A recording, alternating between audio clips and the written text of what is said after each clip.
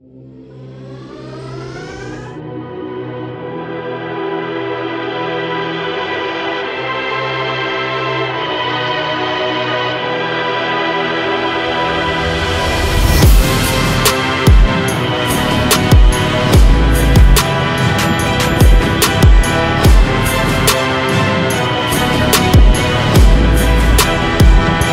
so let's unpack this Inmotion Climber e-scooter and let's see what's inside. I got my pocket axe. Perfect. Okay. Okay, so here is what is currently inside. We have a toolbox kit. We have our power adapter. Here is kind of your typical way that they come. Most e-scooters seem to come like this. Basically, you have to attach the handlebars. Looks like it comes with extra tubes. Right now, let's pull this thing out.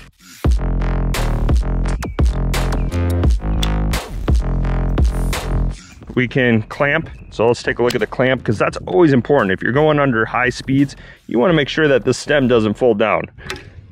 That seems to be a very positive lock. We can't just pull it. We have to actually hit this little button here. So it's a two-stage locking, so that is a good safety feature. Just feeling the scooter, it feels like quality.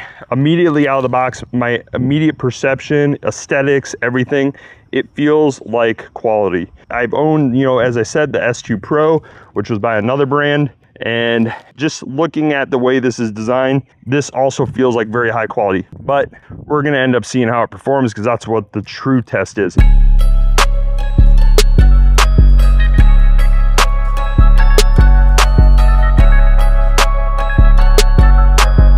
The Inmotion Climber was designed to climb. It might look like any other e-scooter that you've seen, such as the previous e-scooter that I tested, which was the Highboy S2 Pro, or maybe like the Turbo Ant X7, or, well, the popular Ninebot Max. But this scooter is very different. It has some very unique features that I think you're gonna wanna know about. It has dual 750 watt motors, which have a peak power of 1500 watts. It is IP56 rated for the body and IPX7 rated for the battery. The modular design of the rim or the tire allows you to easily change tires within about 10 minutes. This is called by many the hamburger style rim. It allows the rim to be able to be popped apart so that you can easier change the tire. It's basically like a segmented rim. Now, obviously, it's called the Climber for a reason. Well, that's because this thing is designed to climb. So if you lived in places like LA and in a hilly environment, you're gonna want an e-scooter that has capabilities of climbing, because the other e-scooters that I tested, or some of those other similar looking scooters, many of them don't have the ability to deliver 36% inclines. The Inmotion Climber is able to climb 36% inclines without breaking a sweat. And I live in Florida, so there's occasional times where I'll come across steep inclines, but for the most part, it's pretty flat. But one of the places where I see a significant incline is when I want to go to the beach. The bridges have very steep inclines coming into the beach. And also, beach parking really is terrible. It is so expensive. It is about $5 an hour for beach parking.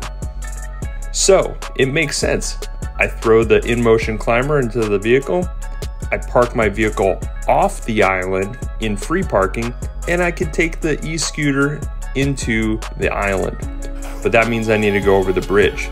So we're gonna end up testing the Inmotion Climber to see if it can go over the Fort Myers Bridge. So this bridge here goes way up and way down, and we're gonna ride up it multiple times to just see if this Inmotion Climber can truly climb steep slopes and not lose power.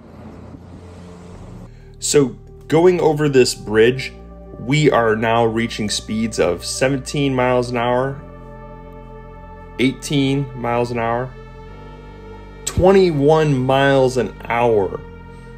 This is insane. This scooter definitely lives up to its name. When going over the Fort Myers Beach Bridge, I was so impressed. I was able to reach speeds of 21 miles an hour climbing up the bridge on the steepest side of the bridge. We're gonna go back up the bridge on the other side just to give it one more shot. We want to make sure that we are really testing this because this scooter is called the Climber. This scooter is at the top of its class in terms of size, portability, and performance. So check out how high we are up. We did that at 20 miles an hour. Once I did that, once I tested that, I knew that I had made the right choice at going and getting this scooter. This scooter tops out at 23.7 miles an hour, which beats out many of the other scooters in its size or category. So some of the other scooters that I mentioned, other scooters that I've reviewed that are ultra portable like the Inmotion Climber, they will typically top out at around 19 to 20 miles an hour. So the Inmotion Climber is definitely faster, but that low end torque, being able to climb up, inclines, that is just really what sets this scooter apart. Now you might be thinking it has dual motors. There's no way it's gonna have anything for an impressive range, but it actually has an impressive rated range of 35 miles. And I would say on average, with average mixed use, mixed speeds, it probably has close to a tested range of 27 miles. And I've noticed that others seem to say 25 to 28 mile range with their mixed use. So that is also above the other scooters. So the real world tested range of this scooter is still above the max rated range that other companies are advertising for their similar size scooters. The other cool thing about the scooter is it is built very, very well. It has a max rider capacity of 130 kilograms or 286.6 pounds. So you can be a bigger rider and still ride with confidence, knowing that the scooter can support you. The scooter comes with a 1-year warranty. It has a 15-day return period, and they currently have free shipping. So this scooter is going to come in at a price point of $999 MSRP, but you're not going to have to pay that price. It's typically going to be about $699 to $799, which I think is an absolute steal. The Highboy S2 Pro comes in at a few $100s less, but it has about a third of the power. The Ninebot Max is going to come in at about the same price, but it also has less power. So to me, this is a no-brainer. This company is an innovative company. They take control of their designs. One of the big things that they do that is really unique is they have this app integrated into their scooter, which gives you a lot of information on your scooter's performance, and it really is a safety feature as well. So one of the things that it has is this scooter has a BMS system, which keeps your battery in good health, and the app allows you to monitor every individual cell in that scooter to make sure that you know if you start having any bad cells. The app also lets you monitor your motor temperatures as well as some of the chipsets. The app will also let you record your routes and look at your average top speeds. It has a bunch of useful features. One of the features I like is that you can lock this scooter for anti-theft purposes from the app. There we go. Vehicle is locked. You can see it has a little padlock, so now no one can steal it. So I actually used that while I was on the beach. I just locked up the scooter via the app, and then the scooter can't move. It's pretty much going to be worthless to the person. They're going to really struggle to move it. So that was a pretty cool feature that was built in. I think all scooters should have that, and many are incorporating that. So that is not necessarily something unique, but I'm glad that Inmotion decided to include that. Let's see what the braking's like. braking's not too bad.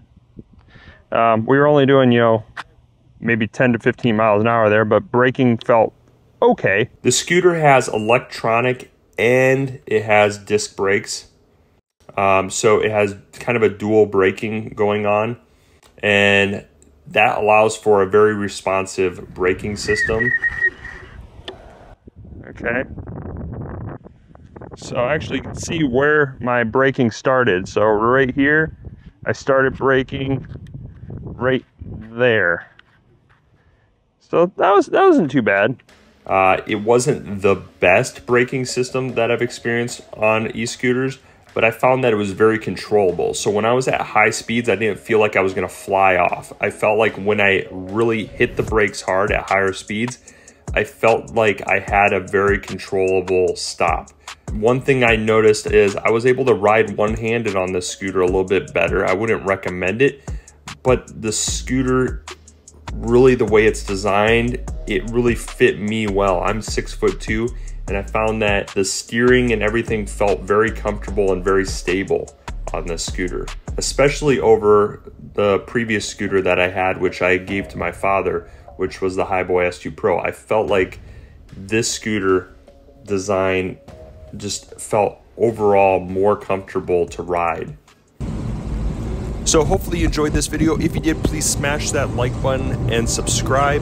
Also, if you are interested in the Inmotion Climber or any of the other Inmotion products, check out the link in our description for the best prices.